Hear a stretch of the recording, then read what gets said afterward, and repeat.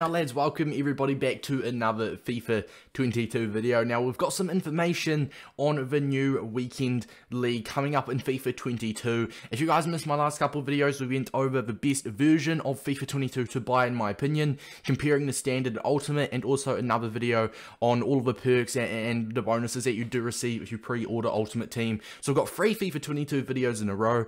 I wouldn't say FIFA 21 content is dead. FIFA 21 is actually really solid content right now. I'm actually enjoying the game, and it's still like another 2 months until the full release of the game, but nonetheless FIFA 22 it's that time of the year when FIFA 22 information does come out. If you guys want, you know, FIFA 21, FIFA 22, we're a FIFA YouTube channel, so if you are new and this does help you out, or if you do enjoy it, make sure to drop a like and subscribe. Let's get into the video. So guys, as you can see, Donk Trading on Twitter has tweeted out FUT Champs changes in FIFA 22, and this is all confirmed from King Langpard. Now I do really I do really recommend going to drop him a follow, checking him out. He's also a sick streamer. I mean, this pin tweet reminds me he's actually a sick streamer, but not only that, he's one of the most reliable leakers out there. I don't think he's actually ever missed with a leak. So this is not 100% confirmed from EA, but it is like a 99% chance it's happening. I heard rumors about it like a month ago, that the weekend league was getting narrowed to 20 games, and this kind of, you know, confirms the rumors. So what we're going to do is we're going to look over all of these, and I'm going to, like, you know, tell you guys what I think will happen, and, you know, explain for those of you that might not know. So starting off, we've got weekend league qualification required every single week. 5 games, and you need 3 wins needed, and you've got 3 attempts. So you've got 3 attempts to win 3 out of 5 games. So up to 15 games, and obviously it will split up into 5s. So let's say you'll have a 5 game limit, you have to win 3. If you fail, you've got another attempt. If you fail to win 3 out of 5 again, you've got another attempt. So they give you a really solid opportunity. Now what this means, and what you will see happen, is you're going to see a lot less casuals playing weekend leagues, because lots of casuals, if you're not great at the game, they won't be able to get 3 out of 5 wins. It is, I mean, I say tough, it's going to be sweaty, but it's going to be balanced as well, because, like, if you're a gold free player this year, honestly, you should have no worries at all trying to get this, because there'll be a lot of more casual players trying to qualify that you should be able to beat. It's kind of similar to division rival placement. I'm assuming will be like division rival placement at the beginning of this year. Going into this year, I was like a gold 3, gold 2 player, and I went 5-0 in my division rivals placements. I kind of have area now where I'm in between gold 1 and elite, so it'll be really interesting to see how this affects me next year. So, I mean, honestly, lads, I do not think the weekend league qualification is a bad thing, but like I said, actual weekend league, if you do end up qualifying, the actual weekend league you will find will be a lot harder, because you can't really be facing any bad players, because you have to be relatively good at the game to actually qualify for the weekend league. Now, next up is less games, 20 games, narrowed down from 30 to 20, which does mean, obviously, the ranks you get will be harder.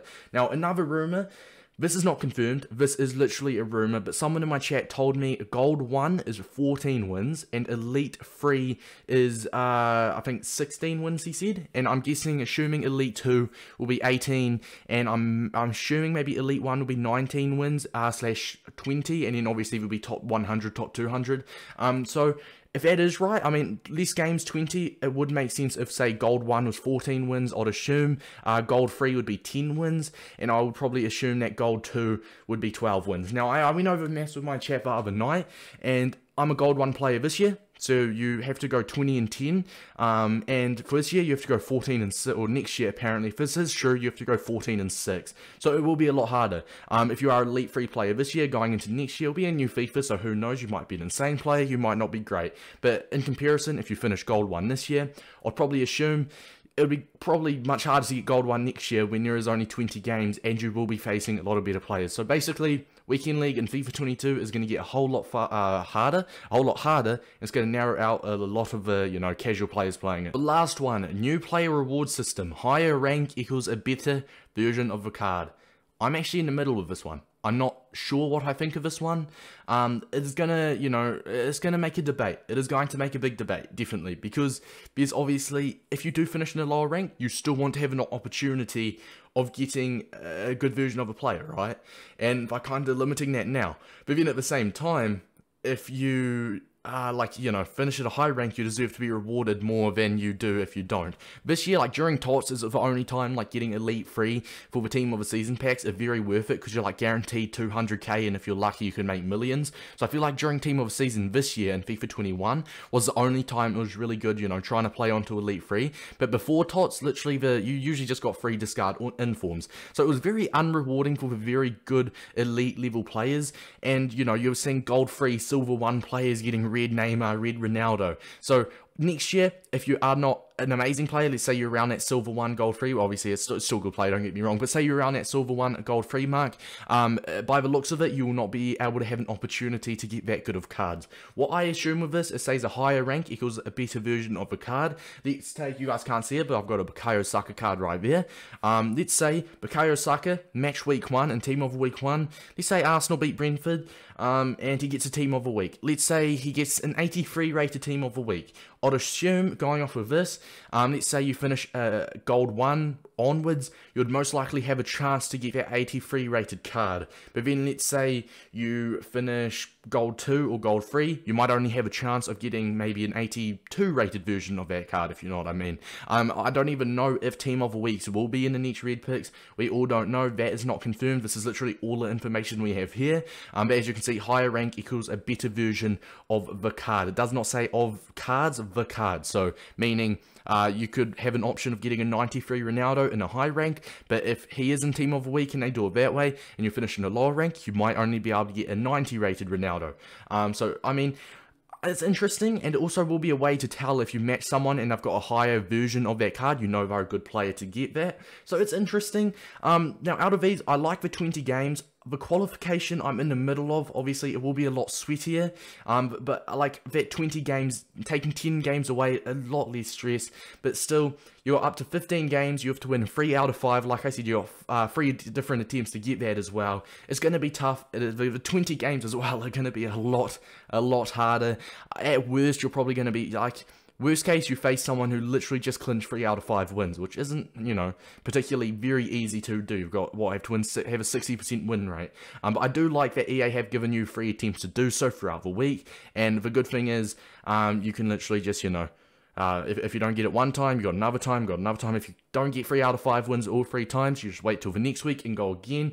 You don't necessarily get punished for it, you just miss out on Weekend League, which may be a blessing in disguise if we're going off of anything this year. As well, what I'm going to do, part of this video, is basically I put a tweet out on Twitter and I said, forwards, 3 attempts to get 3 out of 5 wins is interesting, also 20 games, all of that. Now, I had a reply, the qualification I like, I just hope there's an alternative mode, and I would assume that there is an alternative mode.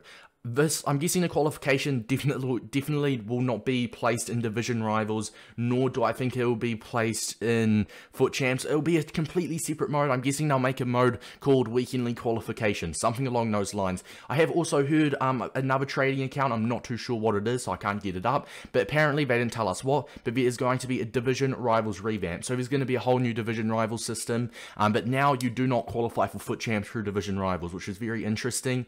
I'm hoping, I mean, to be fair, I like it because that means you can still play for rank 1, because obviously this year, what they did is if you played a champs game, it takes one of the rivals games away. So if they do a revamp to rivals, I think that's pretty cool. Rivals is basically a completely separate mode now, so you're going to have probably division rivals, weekend league, and weekend league qualification, where you have to get the 3 out of 5 wins. Now, I had also another reply here. Mollax, I'm pretty sure his name is a very nice guy, another YouTuber as well, if you guys want to check him out. Qualification is good, plus once you're qualified, as long as you get silver 1 every week, you're good, which is once again true. Silver 1 must only be 6 to 7 wins, which I'm guessing they're going to remove some of the lower ranks. I'm guessing they're probably going to remove maybe like a bronze 3 and a bronze 2 rank. So if you finish on like 0 out of, if you play all your games and finish 0 out of 20 wins, then I'm guessing you'll probably get like, I don't know, bronze 3 rewards, which will be terrible. But yeah, silver 1 will probably be like 5 or 6 wins now.